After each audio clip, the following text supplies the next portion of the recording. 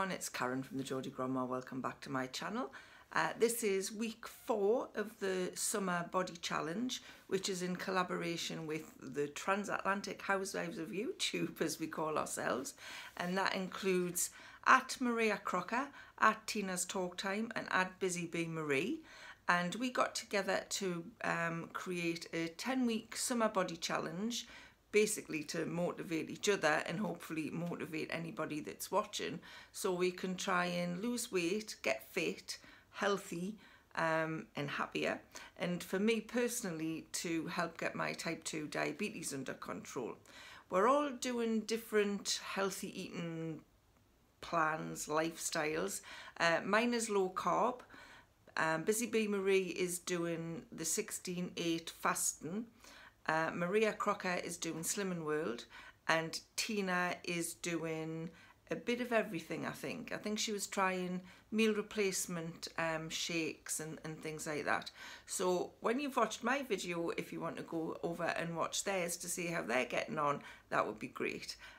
Let's help support each other. I'll put the links to their channels in the description box below. So as always, I'll talk a little bit about how my week's gone, what's been good, what's been bad. The focus this week is on socialising. So each week we try and focus a little bit of our video on a different topic, and this week is socialising, so I'll talk a little bit about that. We'll do the weigh-in towards the end, and then I'll talk about what I've learned and what I'm going to do, you know, going forward, because I want this to be a change of lifestyle rather than a diet. How has this week gone for me? Well, it was Eurovision at the weekend. I don't know if anybody watched it. Finland was robbed. But we had my son Simon and his wife Hayley over to watch the show, and we usually do that, you know, we go to theirs or they come here and we'll have food and drink. And I was a bit worried because I thought, how am I going to do this? I suppose I'm starting with socialising here. So we usually have like a buffet thing, but I thought this year we've had this before. Simon and Hayley love something called currywurst. And if you don't know what that is, it's kind of a hot dog with a kind of curry sauce on it in a big bun, with like little onions and things on the top. Now, none of us eat meat apart from Warren, so they're obviously vegetarians, hot dogs or sausages. And this year we used Richmond meat-free sausages, and I think it's Mayfield? I want to say Mayflower. Is it Mayflower? It may be Mayflower, it may be Mayfield curry sauce we used to put on it.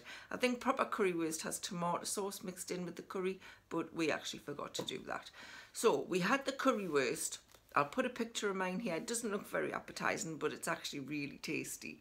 And they all had, you know, the part-baked buns with theirs and lots of crispy onions on the top. I had 2 of the low-carb buns that I talked about last week, which are a little bit chewy, but I did heat them up in the oven, and they did taste a lot nicer. So I had the low-carb buns, and I didn't put the crispy onions on the top of mine. I just put some of the curry sauce, and it was actually really nice, and I didn't eat all of the second bun. I maybe only ate a quarter of it. I ate the sausage and the curry sauce out of it, but I didn't eat all the bun. So that was good. Now, Hayley brought profiteroles over, and I'm afraid I couldn't resist having some of those. So I'd only had 2, you know, the profiterole tower. I only had 2 of those. So I was really good. I didn't drink any alcohol either. I don't really drink, so it wasn't much of a challenge for us that. So I was quite happy with that. On Sunday, Warren went metal detecting, so I was on my own all day, and we had some fudges that we'd bought for the grandkids, and it was calling to us. I could hear it, come on, eat me. So I did. I had a fudge which had 17 grams of carbs in it.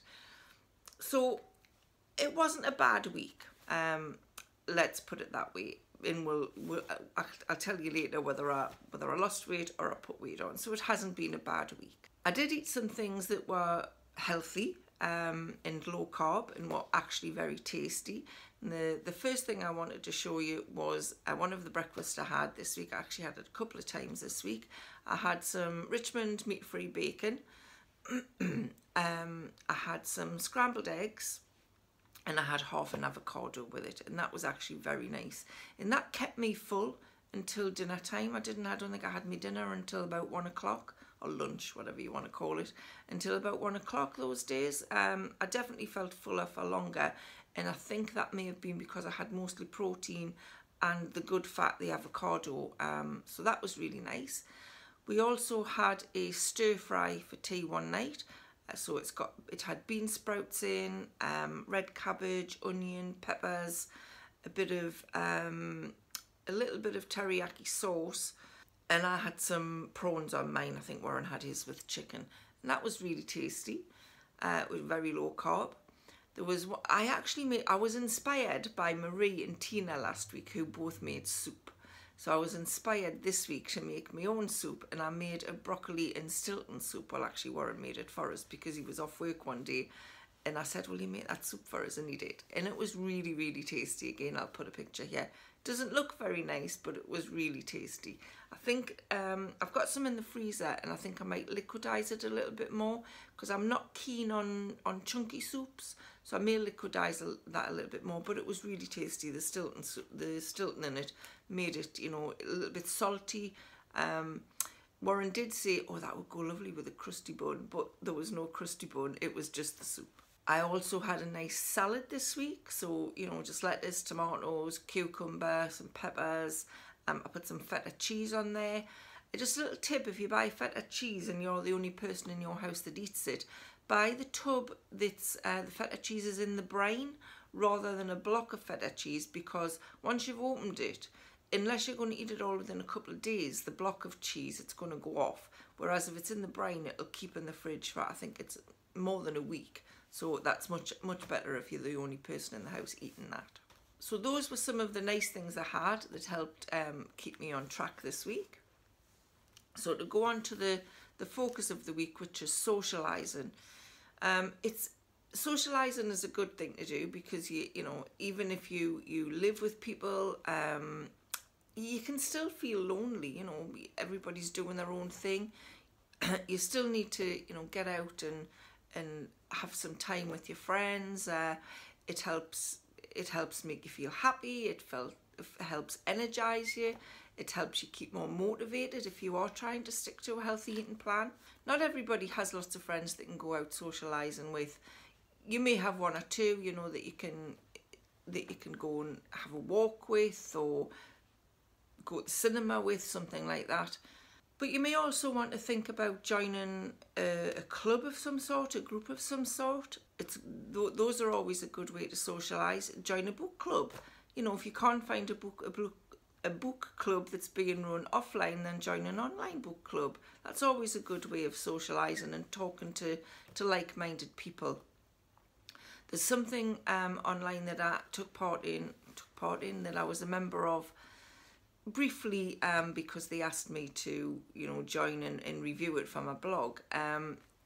It was called the Joy Club, and it's basically an online club for people over, I'd say over 60, people who are more towards retirement age, because a lot of the events they have online are through the day, and they're all live events, which is really good because you can go on and you can interact with the other people who are in the group as well. You know, there's a chat thing, you can actually speak live, so it's a bit like a Zoom call where everybody can join live and you can see each other and you can talk to each other, and that's a good way of making friends that you can maybe take offline.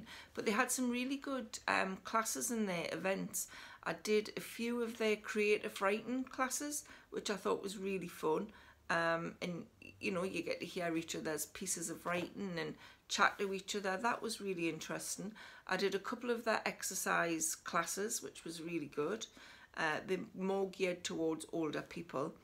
But they have lots of kinds of events on. They used to have like a coffee and chat morning where everybody would just, you know, get on the event, on the call live and chat to each other and have a cuppa in their own home.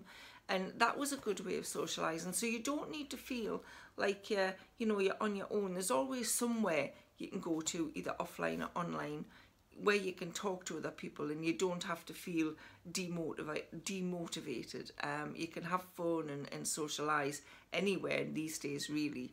One of the things I found really good for socialising, and I think this was really good for people who maybe want to go to something on their own offline, was the sip and paint class that I talked about in my favourites video this month. This is like a watercolour art class, and there's quite a few people there go on their own, and you get talking to the other people on your table, because you know you don't have to go with somebody to do that. You can go and do it on your own, but there's lots of people to talk to, and it's a monthly thing, so you're making friends, and you never know, that might lead to offline that might lead to meetups outside of the class as well. So that is a good way of socializing. But all of these things are a good way of, one, keeping your mind off food.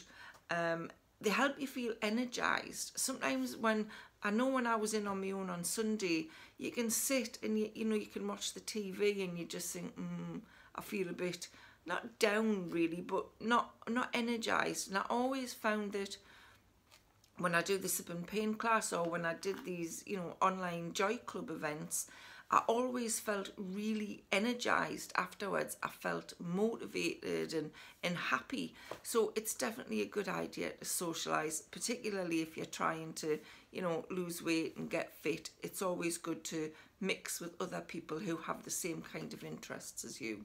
But the other thing about social situations, and possibly the downside of social situations if you're trying to lose weight, is when you're out and about and there's food and drink involved. So like on Eurovision night when the kids came over, I adapted what everybody was eating to something I could eat by using the low carb buns, and I didn't feel deprived at all. So you can adapt. And I actually went to Buffet King this week, which is, I don't know if Buffet King is a national chain or if it's just in Gateshead. But it is a Chinese all-you-can-eat buffet restaurant in the Metro Centre in Gateshead. And I've always enjoyed going to Buffet King. You pile your plate with lots of different kinds of Chinese dishes. But since I've been doing low carb, I've been thinking, can I really go to Buffet King? Because Chinese is usually noodles and rice and chips and things in batter. And I thought, can I do it? But this week we did go to Buffet King, and I'll put some pictures on here of what I did eat. I had some of the vegetarian hot and sour soup. Now, I'm not sure what the nutritional values of any of these meals are, but I just chose things that, for me, were not as high carb as some of the other things. So I deliberately didn't have rice, I didn't have chips, I didn't have noodles. So what I did choose was the hot and sour soup, which is very, very tasty. You could have 2 or 3 bowls of that if you wanted.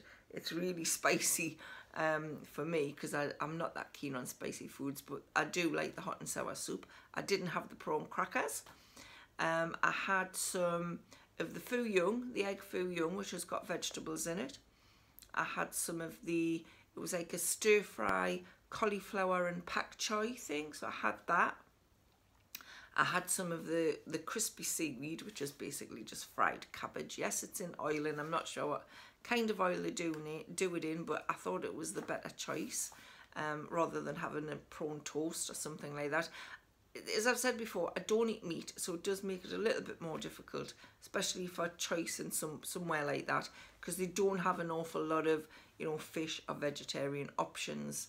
I had the mushrooms and peppers and onions in an oyster sauce. Again, I don't know what carbs are in these, but for me, they looked like the better options.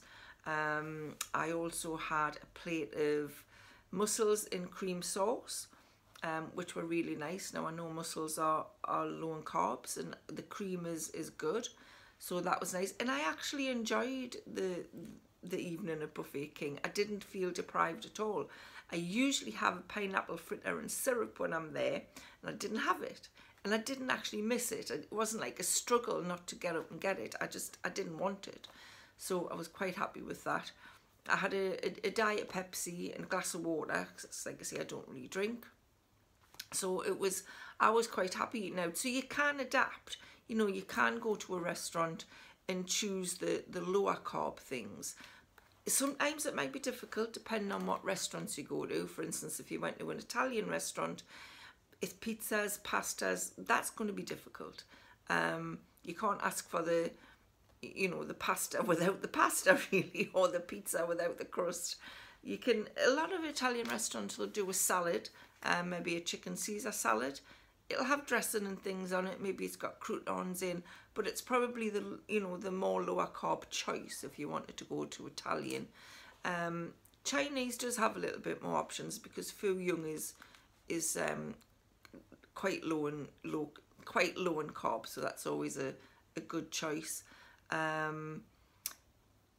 Burger places, like TGI Fridays, something like that. Even somewhere like Chiquitos, Mexican place, you could get the burger in the salads, but maybe don't have the bun. Ask for it to come without the bun. You'll still pay the same, but you can, make good choices when you go to restaurants. And actually, about 15 years ago, I had gallstones, and every time I ate something fatty, I was in excruciating pain, so it was just easier not to eat anything fatty. I stopped eating crisps, I stopped eating chocolate. I actually lost about 5 stone, and then I had my gallbladder out, and everything just went haywire after that. But the point is that I still went out for meals when I had gallstones. But in most restaurants, you could ask, have you got a lower fat alternative? And a lot of the restaurants were happy to, to help you out. So, maybe if you're doing whatever diet you're doing, whatever healthy eating plan you're doing, when you go to the restaurant, you could ask for, have you got something, that doesn't have pasta or chips or something with it? What alternatives could I have? You could do that for, most restaurants, and they'd be happy to help you. What I thought was quite interesting was, like I've said, I'm type 2 diabetic, and it hasn't been under control at all. If you've been watching regularly, I've said before that, it's supposed to be between 4 and 7 when you haven't eaten, and it's supposed to be between 7 and 10 just after a meal.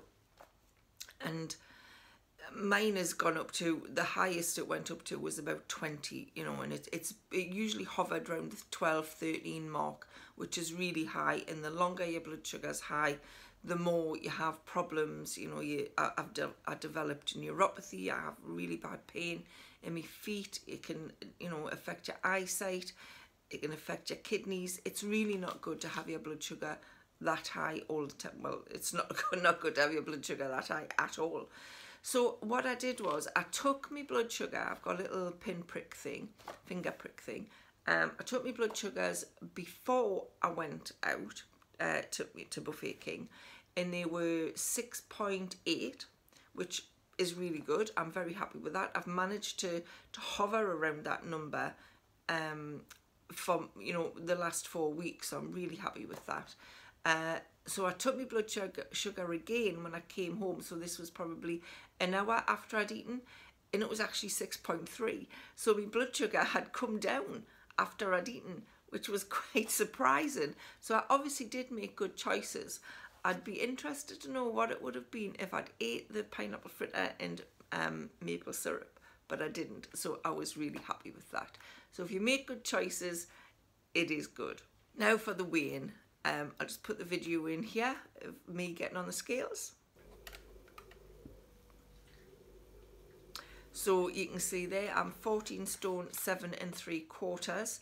So I've lost, I think it was a pound and a quarter since last week, and altogether in the last 4 weeks I've lost 4.5 pounds. 4.5 pounds, which is roughly a pound a week, which I'm really happy with, because the main aim of me doing the summer body challenge was to get the type 2 diabetes under control, which it seems to be working, and the weight loss is just an extra because, if you're type 2 diabetic, they tell you to lose weight. So I'm happy with the pound a week. Yes, it would be nice to lose 6 pounds every week, but that's not going to happen. So I'm quite happy with the pound a week. It means I can sustain it, hopefully.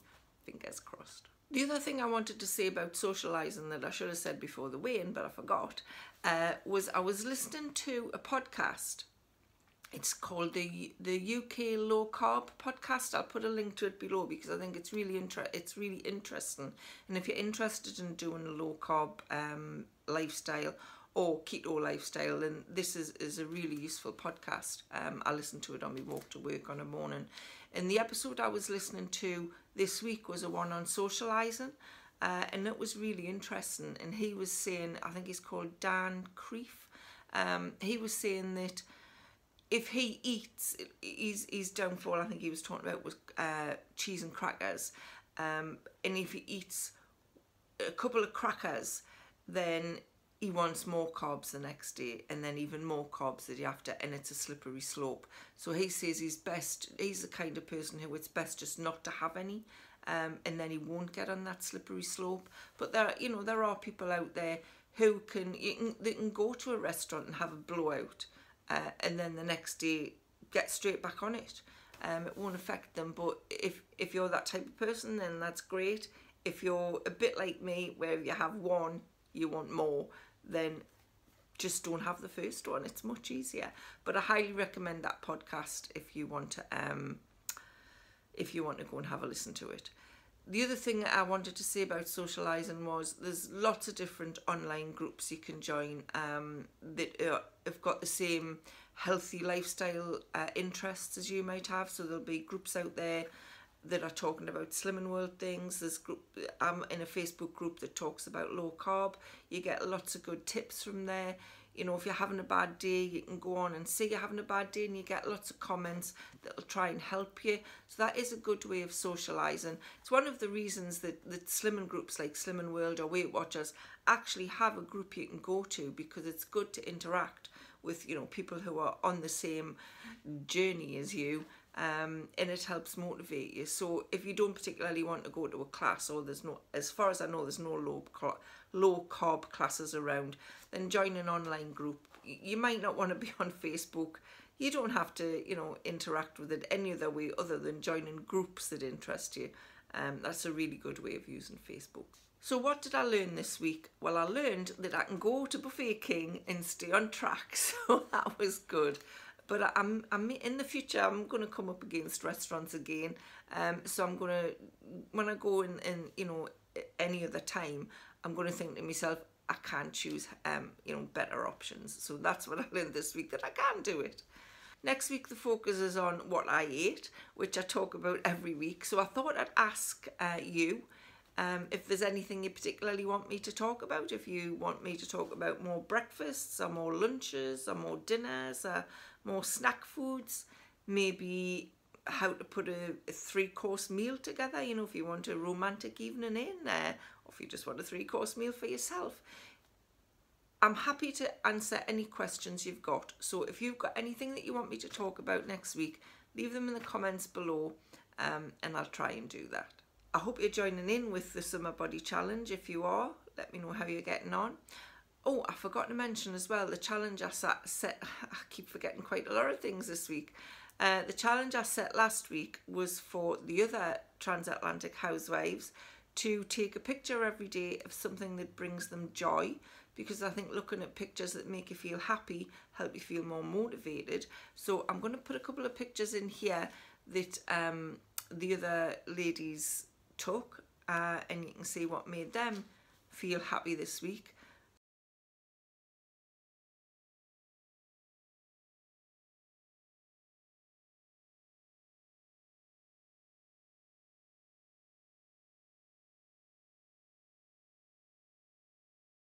I hope you took some pictures of what brought you joy or what brings you joy, so you can look back at them when you're just feeling a little bit, and hopefully it'll make you feel happier. That last 5 minutes was a little bit jumbled, but I hope you followed along. So thanks so much for watching. That's all I've got for you this week. I'll see you again soon. So bye for now.